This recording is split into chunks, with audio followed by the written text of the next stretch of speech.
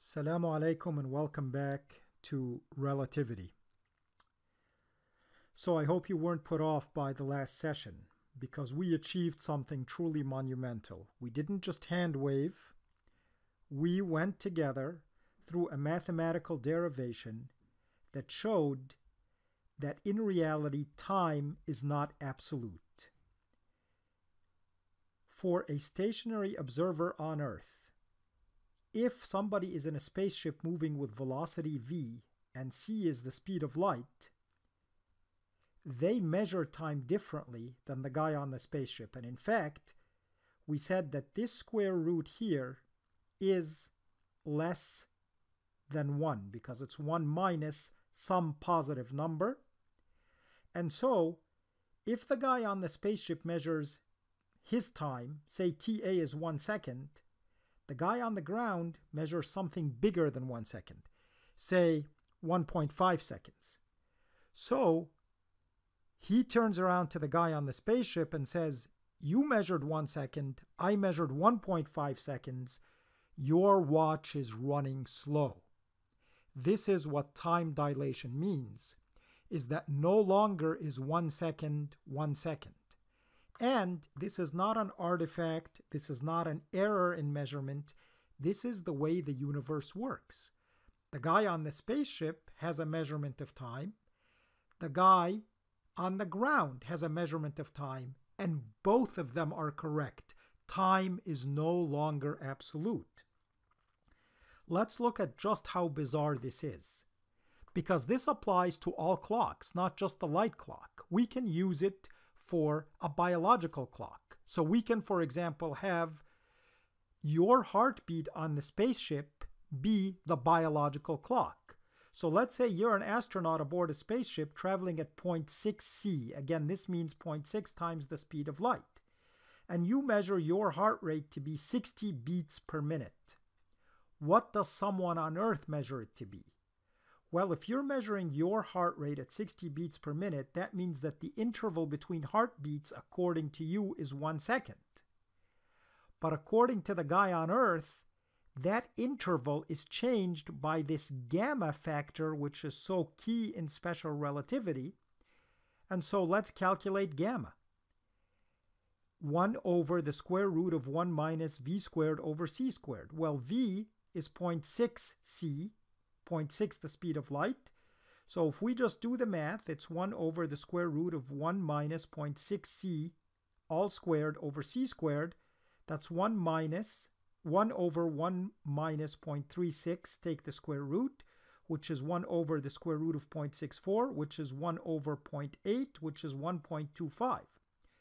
So the guy on Earth measures the interval between heartbeats to be 1.25 seconds.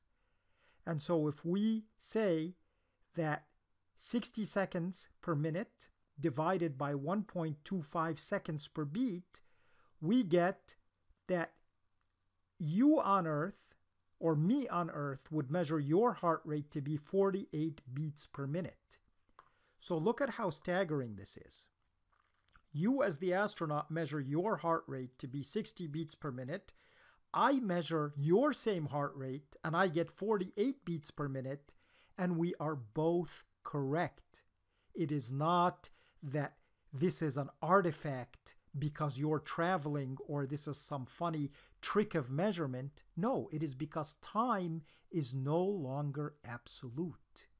And this is a remarkable fact. This entirely changed the way we saw the universe. And in fact, I won't torture you with any more math, but it turns out that since time is relative now, length is also relative. So if you are carrying a meter stick on your spaceship and you measure it to be 1 meter, I would measure it to be less than a meter. And we would both be correct.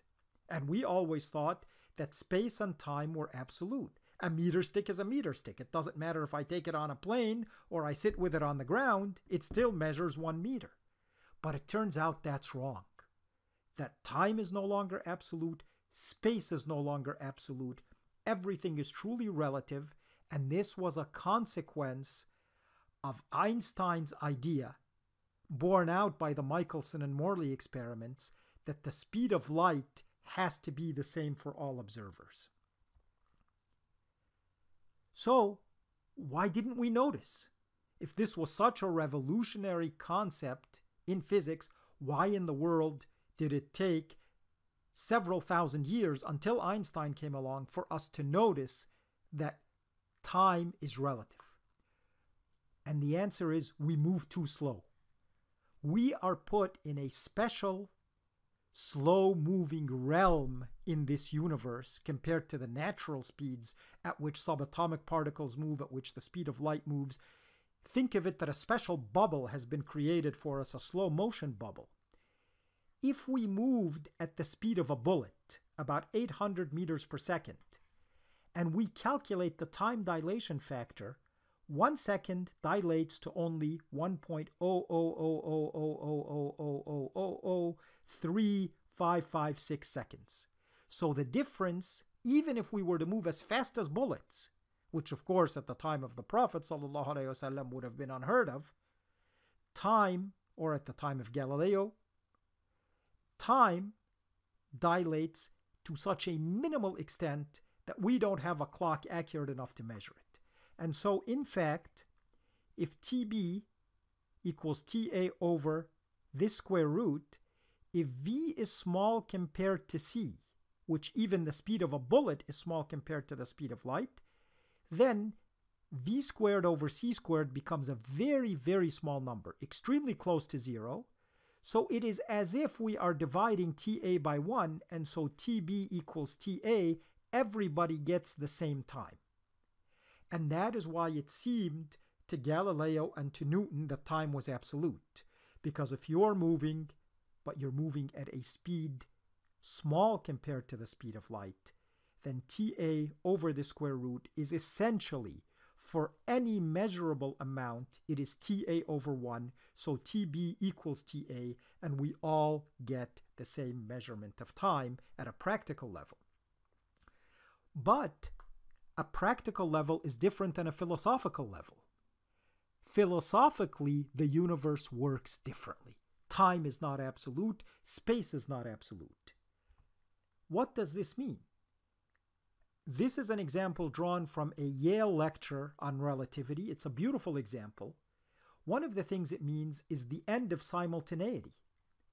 So we used to be able to say, imagine, for example, two babies born at exactly the same time, one in Los Angeles and one in New York. That statement used to have meaning. These events happened at the same time. What special relativity has taught us, because of the difference in time, because time is relative, is that that statement could be true from the stationary frame of reference on Earth, but for a guy traveling in an airplane or a spaceship, those two babies are not born at the same time. And both people would be correct. The guy standing still on Earth, say in Kansas in the middle of the US, or the frame of reference that is stationary with respect to the US, and the guy in the airplane, one of them says the babies were born at the same time, the other says no they weren't, and they're both correct. So philosophically, that is an amazing thing. As a matter of fact, equally amazing is that we used to think that the distance between Los Angeles and New York is a fixed distance. Whatever it is, however many thousand miles it is fixed. It doesn't matter who measures it.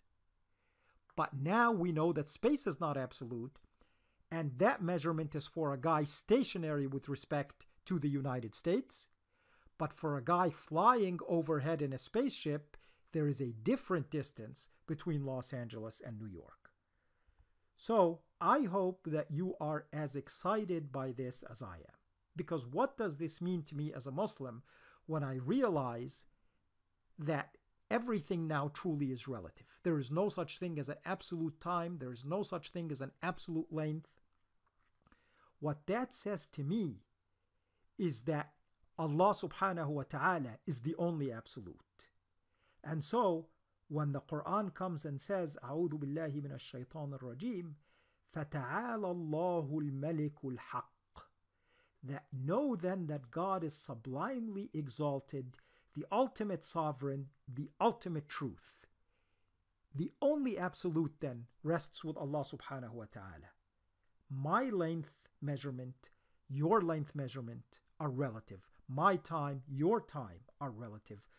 But that leaves then, if there is going to be an absolute, this will be the absolute. And so this gives me a much deeper appreciation when I say, أعوذ بالله من الشيطان الرجيم قل هو الله أحد الله الصمد. Say Allah is the one and only, Allah the eternal, the absolute. Now I get a sense of how grand that is. Because without Allah subhanahu wa ta'ala, there is no absolute.